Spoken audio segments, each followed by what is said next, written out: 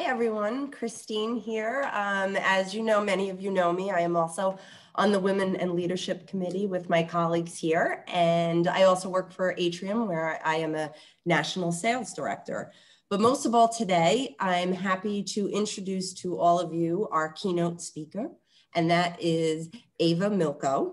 And before we hear directly from Eva about her personal journey and insights, I'd love to provide you all with some amazing career highlights, and they are some amazing ones for sure.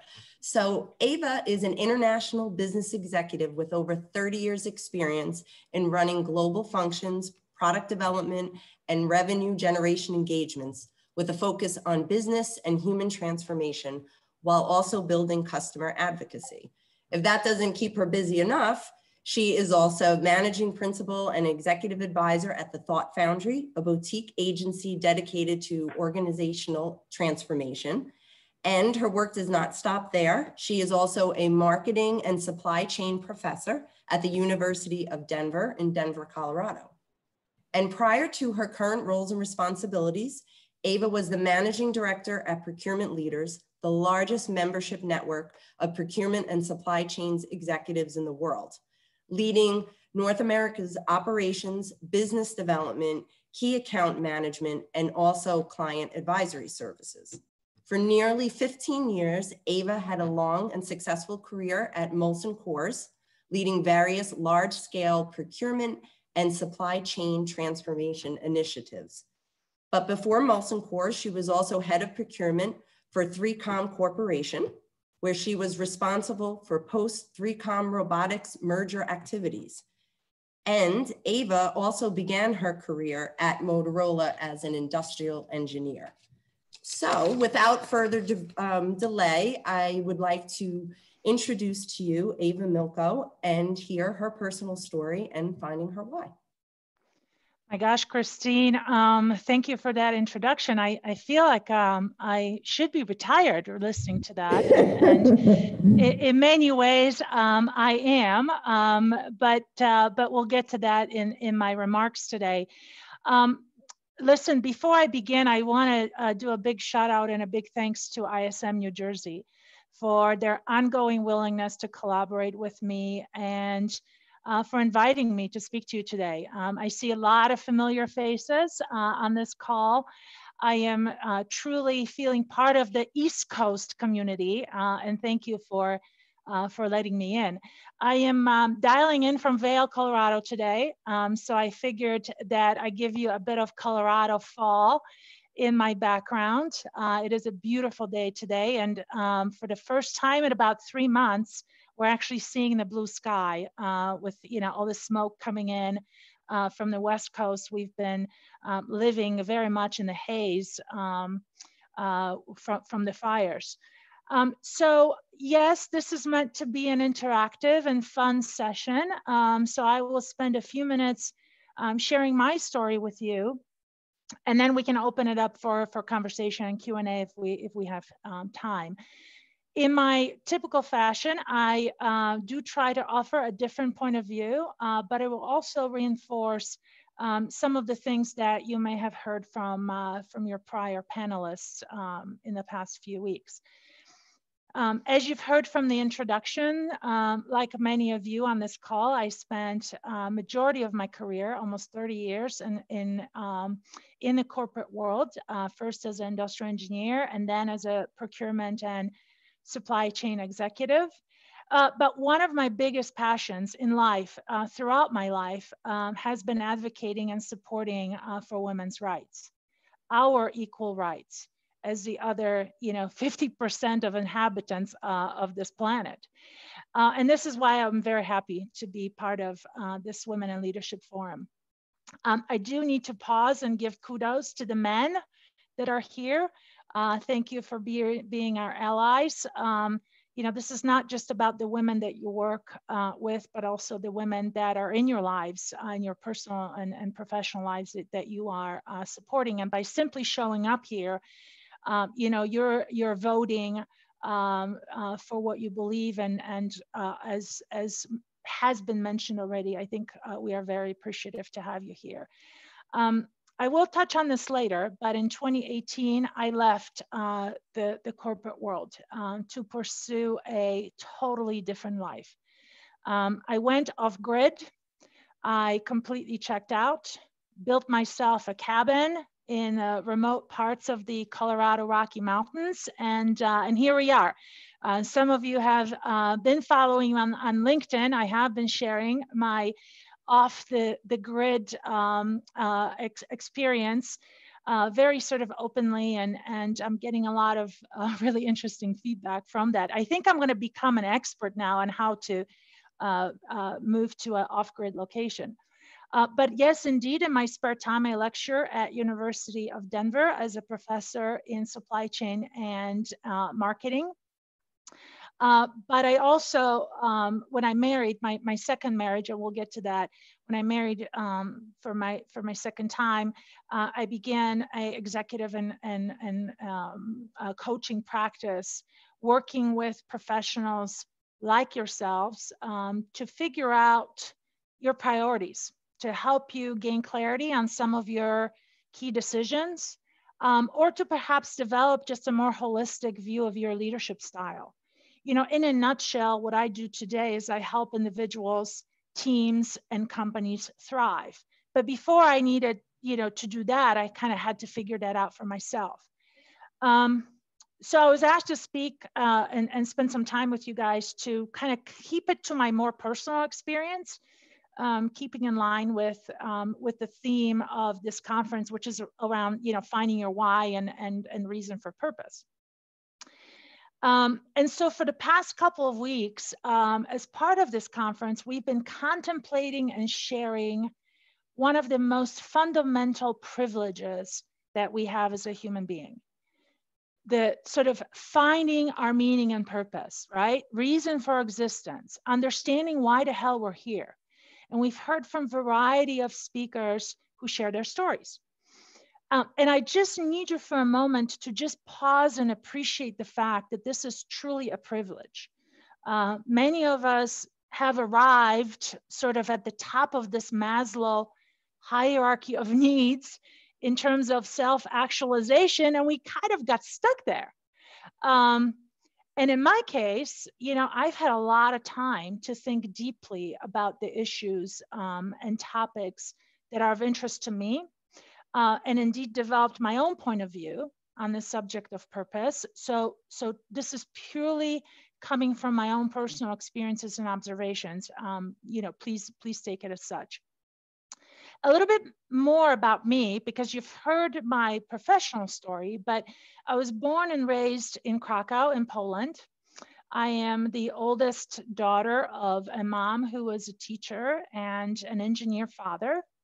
I was raised in a communist country under martial law, and we eventually escaped to the United States in the early 80s. Now, this part of the story is super important because it shaped me and all that I'm about to share with you, okay? Fast forward 30 years later, I found myself a rather successful executive. I was multitasking my way to the top, being a wife, a mom, a mentor, volunteering my time, just living the American dream. And unbeknownst to me, I was about to experience a personal and utter train wreck. In retrospect, when I dug deeper, I concluded that I was just way too busy doing all the things that the world sort of expected of me. And like many of you, I was trying to be of service to the world, to the many around me, and I was killing myself doing it. And that's our dilemma, right? Prior to COVID, I could literally feel the advancing speed of these trains that we call life. And the level of busyness around me was just so difficult to comprehend. And frankly, it's just not sustainable. We have a title for it. It is called the VUCA world, right? We are asked to not only find ourselves in this volatile, uncertain, complex, and ambiguous environment that we call VUCA world, but also to lead ourselves and to lead others. You know, and then we have this purpose thing that we need to figure out. And finding my purpose seemed like yet another, you know, shit that I had to do on my to-do list. And you know what? You don't need to look far to see that even finding our purpose, the most intimate conversation that we should be having with ourselves, has been commercialized, and it is a lucrative business. And so it struck me when I analyzed, there was a recent executive board research which stated that only 18% of leaders were capable of leading in the VUCA world. And I thought to myself, well, duh, of course. Many of us are essentially running on empty. And then my next question was, you know, who are those 18%, right? And I think something is seriously wrong with that number. And it highlighted for me how inadequate we are in running this self-imposed bullet train that we call life. Now, interestingly enough, guys, we've had a number of interventions. If you sort of pull up and you look at the interventions along the way, you know, a few that, you know, I can remember, you know, first one being the fall of Berlin Wall. Then we had 9/11. Then we had the 2008 collapse of Wall Street. And now we have a series of very serious societal interventions where, you know, we have an opportunity to stop and change the conversation. And when I look around, you know, we're all super keen on wanting to change the world around us, but very few of us take the time to work on the most important person, which is ourselves. And I begin to understand that this particular issue really correlates to that 18% number. You know, and I think COVID to some extent is forcing us to deal with this topic. You know, long before we were forced to quarantine, I did exactly that. In 2018, I removed myself almost entirely from the world of business. I experienced a massive burnout, which was a result of about 10 years of running on empty and completely ignoring it. You know, and at some point it had to give. And that year for me was 2018. I realized that I never, ever properly grieved the death of my father. I never processed surviving stage 4 cancer, or the end of my 25-year marriage, or the loss of a job that I absolutely loved and I had to walk away from. You know, all of that happened for me in a kind of a rather condensed period of time. And you know what? What did I do? I went straight back to work. And it caught up with me in 2018. And I just simply needed to pause. And so there was a book, there was a book on my library shelf, which many of you may know from high school literature. It is Walden by Henry David Thoreau. And this became my inspiration. Guys, I too went into the woods and I went looking for Eva. And what I'm about to share with you may shock you, but I am almost 100% sure that finding your purpose is almost impossible without knowing yourself first. You know, Simon Sinek, you know, famously said, you know, hey, let's start with the why. But I will challenge that formula. And I say that we should always start with the who. And that is in my mind, the commitment that we can all commit to. That is that one thing that we can absolutely change when trying to change the world is beginning with ourselves. You know, and it's funny because many of us look for a purpose like it's like a pair of winter boots on sale. You know, we're hunting for it, you know. And this work needs to be done, guys, not when we're brushing our teeth or, you know, cooking dinner or running errands. You know, finding your purpose requires two things. and that's just my personal opinion. The first is the needing to pause, and really finding a time and a space where you can, where you can get into this kind of deep and slow examination of self. You cannot find your purpose when you're running 100% of the time at all times. It's not just going to show up. This is a deep and slow examination of self that we all must commit to. And so, like a few on this panel in prior weeks, I absolutely embrace meditation to its full extent. This was one of the hardest things for me to do. A person that's on the go, a person that's a hard-driven executive, try to sit your butt down, for 20 minutes and just be with yourself. Even just being with myself was the most difficult thing to do. But in time, I realized something really, really profound. I realized that with practice and in time, there is this very small pause between our exhale and our inhale. And in that moment of pause, all comes to a standstill. And it is the most beautiful and safe place that you will ever be. And those of you who meditate, you know what I'm talking about.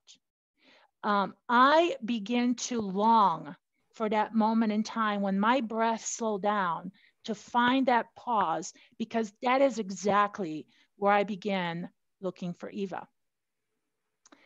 I had 4 questions that guided my inquiry, courtesy of one of my most favorite mentors, an author, Wayne Mueller. And this guidance comes from one of the most beautiful books I have ever read. The book is titled How Then Shall We Live?, where he proposes the 4 essential questions that we all need to answer for ourselves. So because I am a professor, please take out your notebooks. Here we go. I'm about to share those 4 questions with you, okay? The first question, which is actually seemingly very easy to ask, was the most difficult to figure out. Who am I? Who are you? We identify with our profession, with our roles. We say things like I'm a mom or a wife. We identify with our hobbies. I'm a gardener. I'm a painter. We identify with our moods. We identify with our circumstances. I'm unemployed.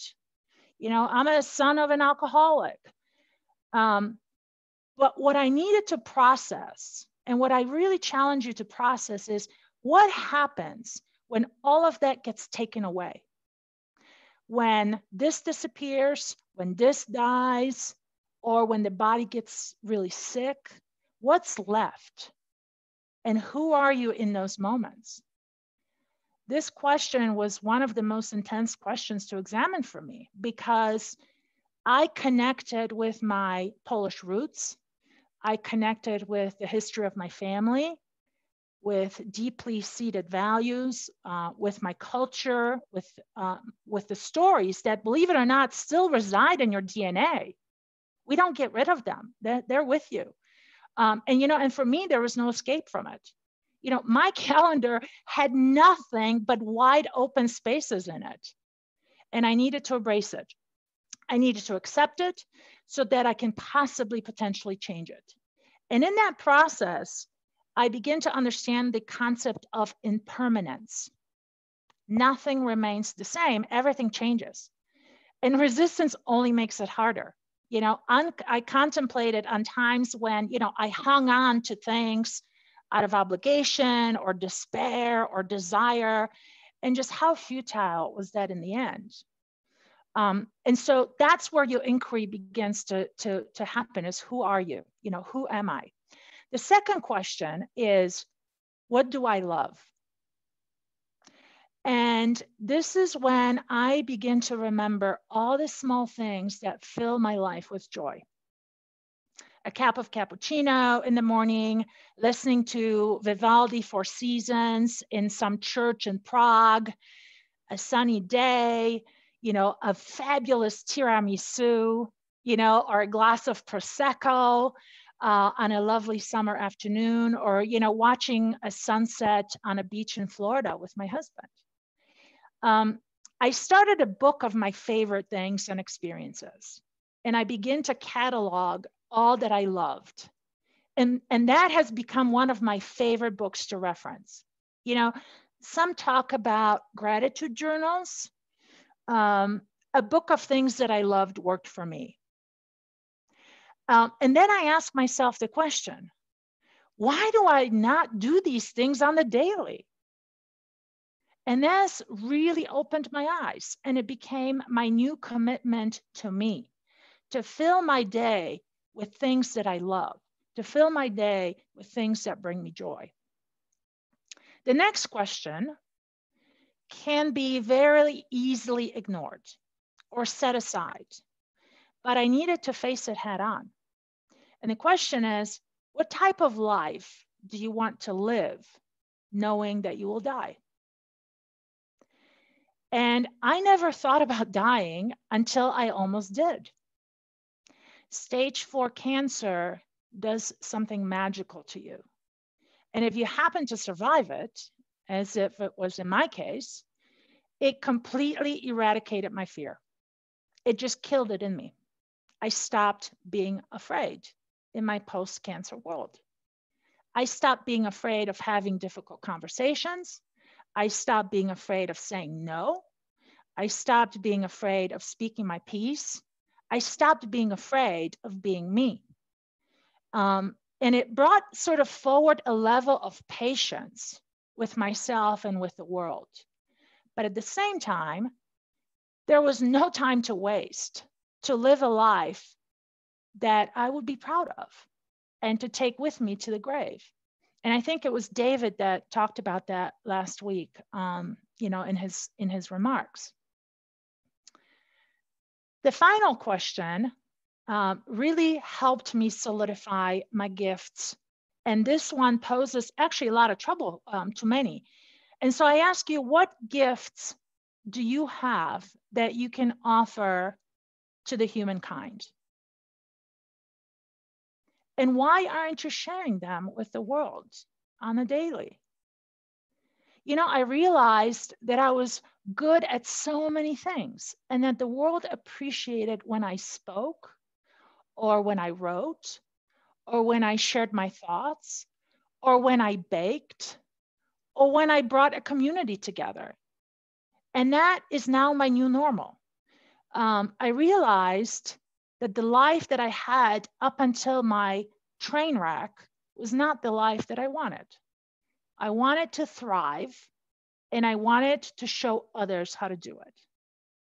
And so in my trusty journal, I wrote for months on 2 topics. The first one, I wrote down what I wanted my day to look like, from morning to the evening, every hour on the hour. What would bring me joy? What would my day be filled with? How would I end my day every day? The second topic that I journaled on with massive intention was the kind of partner that I wanted. I looked at these on a daily basis.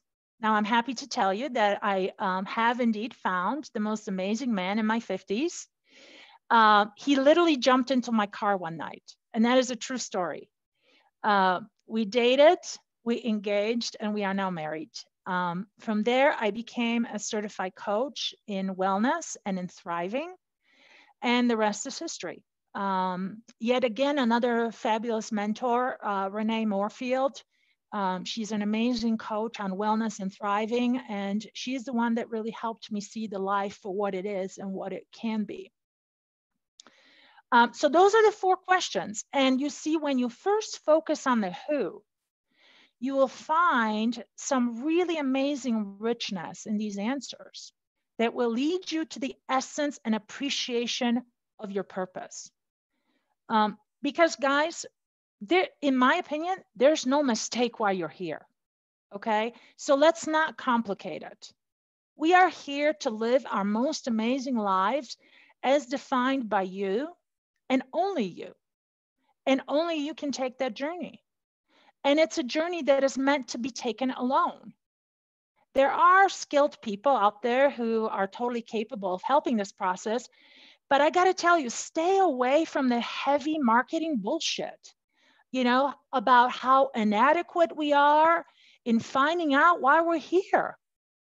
Your reason for doing things will change from one chapter of your life to another. And here's the model that I found super, super helpful. When you simply change the language of I have to do something or I have to be something, and substitute that language for I choose to do this or I choose to be that, this is where you live your life on purpose, okay? It's just that simple. When you consciously go about your day and you choose who you want to be, how you want to be, and what you want to be doing, you are living on purpose. When you succumb to this idea or rhetoric of I have to do this, then you're not living on purpose. And that's a very simple test that you can do with everything that you do. Are you choosing it because you want to? Are you doing it because you're choosing it and it's your conscious choice to do it? Or are you doing it because you have to? And if you have to do it, that's not living a life on purpose. It's a simple change in your mind shift.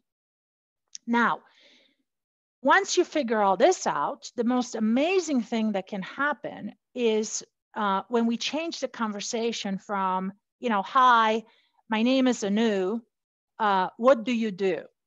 Nobody gives a crap about what you do, okay? Let's change the conversation to tell me about you.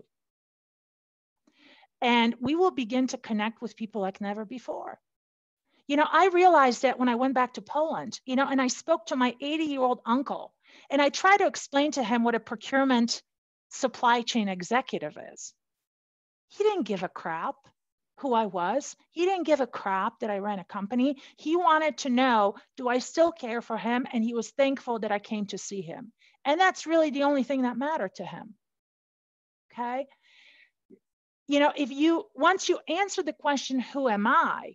And and then you can listen with curiosity and empathy to the story of who the other person is. Then something really amazing happens, guys. We can start asking the collective question of who do we want to be as people together? Who do we want to be as people? And what are our collective gifts that we can use to address our problems and opportunities? And what is our collective contribution to humanity? To me, these questions can fundamentally change your relationship with yourself and with others. And so, guys, I challenge you as leaders to first take the time to know thyself, and then role model what I consider a mandatory shift in a leadership conversation. This is one of the most opportune time that we have to shift our collective understanding of who we are as people. What do we love? How do we want to live our lives knowing that we will die? And what are our collective gifts? Why are we here? How do we use these insights to create progress for ourselves and for those around us? So I will end by saying that not only finding out who I am as a human right now is necessary, but also creating a daily routine of imagining my future self. Thus creating this daily intention to transform. And honestly, that's a greatest reason for me for being.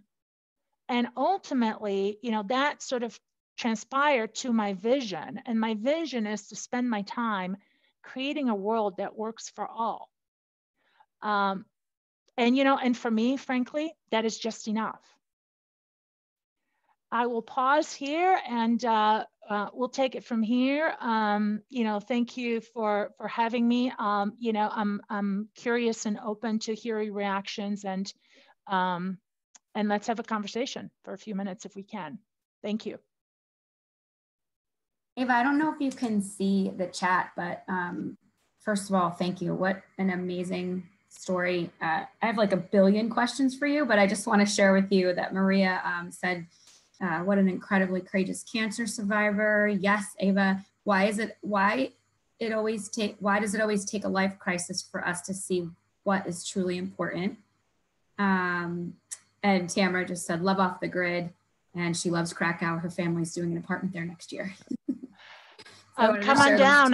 Come on down. I have. In fact, people said to me, "What? You love Poland so much. You should start taking people to Poland." And maybe I'm going to start a little travel company on the side. Well, reach out to me if you do, because we love to go. Thank you. Yes, I could be busy with just Krakow trips between now and 2050. So anyway, yeah, awesome. And then New had asked she would love to hear more about off the grid life. Yeah, honestly, it is so hard these days to check out. And I'm one of the people who follows you on LinkedIn. I love your stories on how you put your home together. I don't know if everyone here follows you. Would love for everyone to hear a little bit about it. Yeah. We own 6 acres. We bought 6 acres in the middle of nowhere. It was my husband's vision, husband number 2. I married 3 years ago, and very happily married. And when I met Jason, we had a lot of very deep conversations, and that's how I knew that this man was a man that was going to be a good partner, because he was willing to be vulnerable. In our first date, he said, "Look, I don't want to put up with a lot of bullshit. I'm in my 50s. This is what I want in my life." And, that really connected me with him right away. So we looked for some property in Rocky Mountains. We ended up with 6 acres of virgin land. Lesson learned, virgin land equals a lot of money to develop. But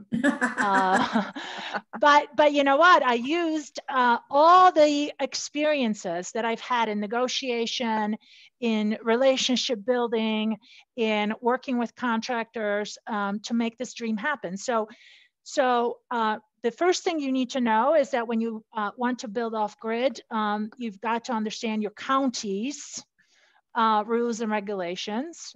We wanted to initially have a tiny house. Our county does not allow to have tiny houses. And so our tiny house had to sort of double reluctantly just to have the proper permits.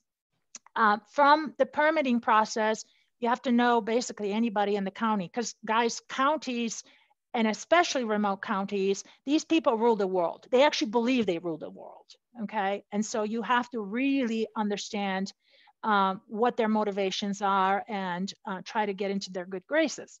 From there, it took us a year to develop all the infrastructure. So drilling 700 feet into the ground to get to water, installing our septic tank. We had absolutely no electricity on the land. So, $60,000 later, there was still nothing to show for. Everything was in the ground, okay? And that was probably a moment I was almost ready to give up, okay? Because building a house on your own requires a lot of patience. A year later, we have a house. The house is fully off grid. We have our own septic facility. We have our own water. We have our own solar panels. We have about 1,400 square feet, two offices for me and my husband, a master bedroom, and then a lot of land around us. And so one of the things that I actually thought about doing, so you guys give me some feedback, is as part of my executive coaching experiences, I want to bring women to my land and do, an overnight, 2-3 nights, bring your tents.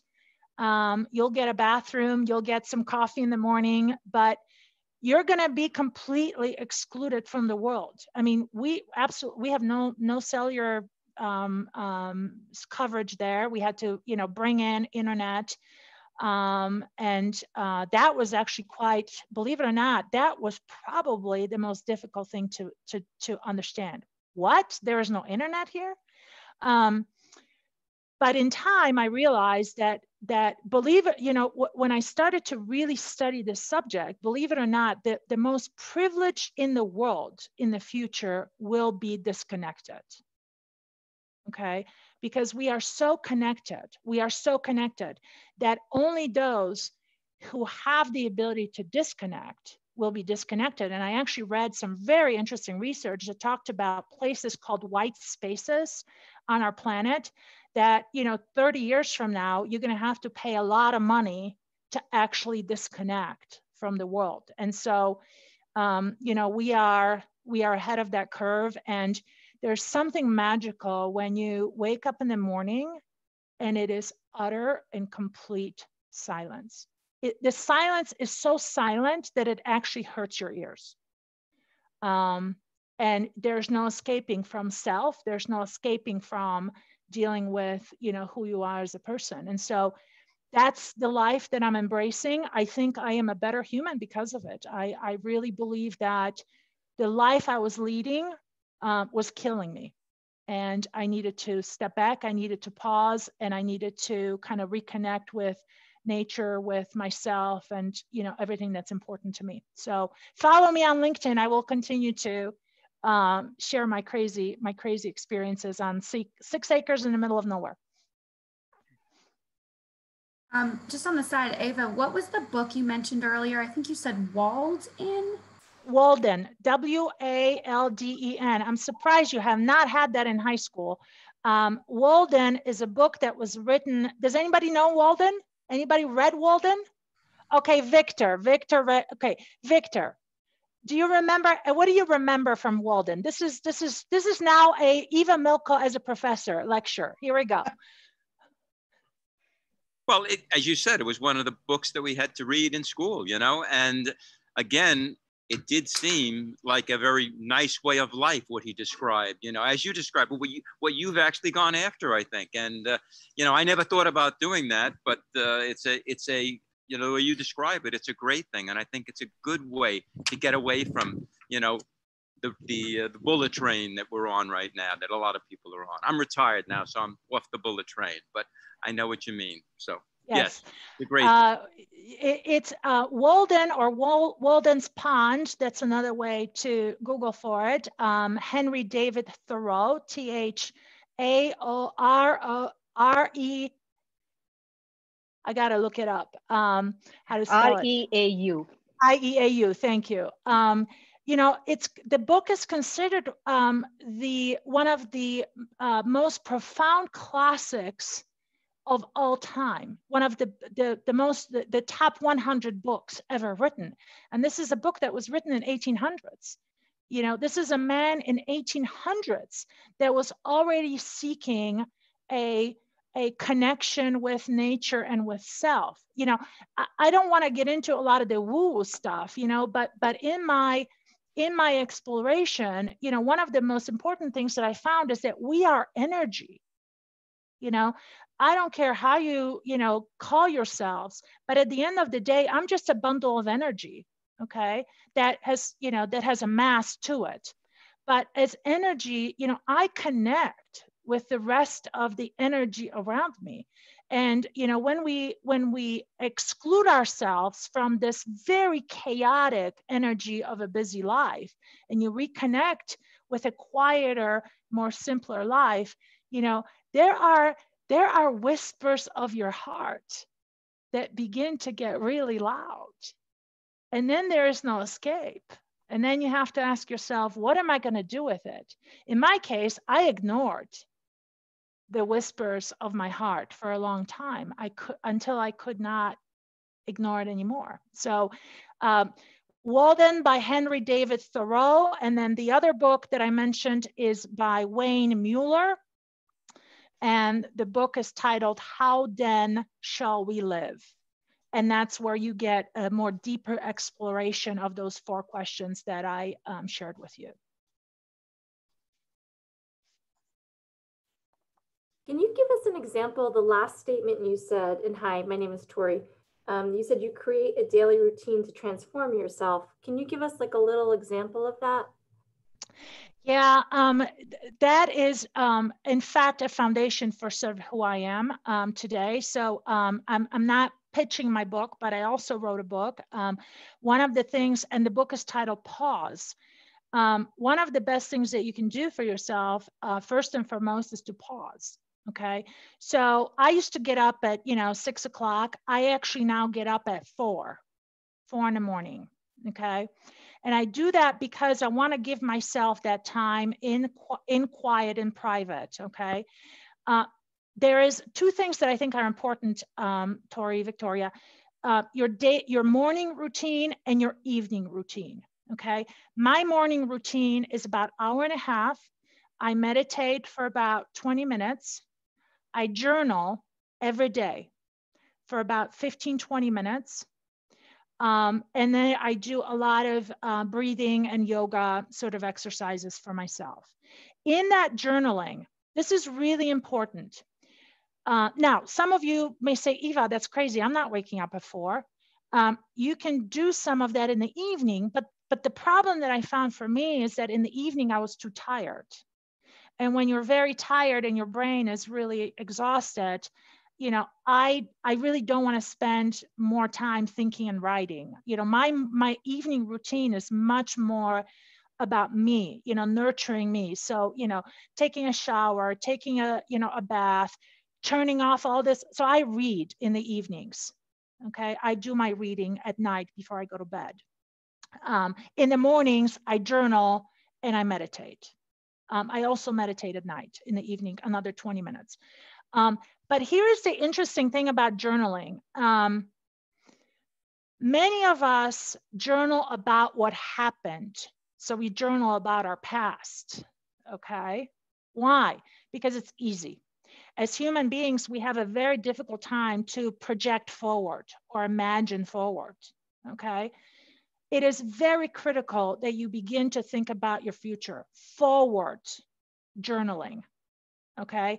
Where do you see yourself tomorrow? I'll give you an example. This morning, I wrote in my journal, how do I want to show up today with you guys?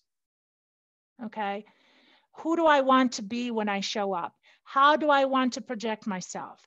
What is the vision that I have for myself 3 hours from now when I am in front of 40 people? Okay. So forward intentions and forward imagining will move you, will pull you towards that future. If you cannot imagine your future, how the hell are you going to create your future? Right? It's not possible.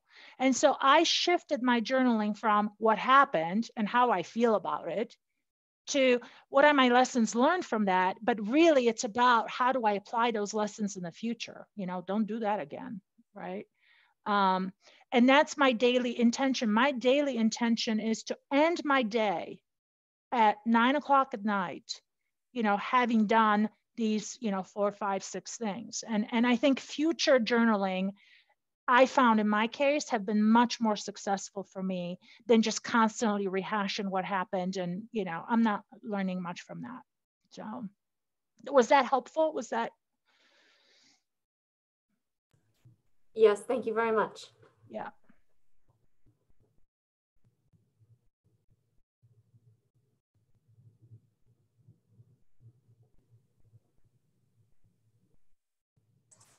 Don't see any other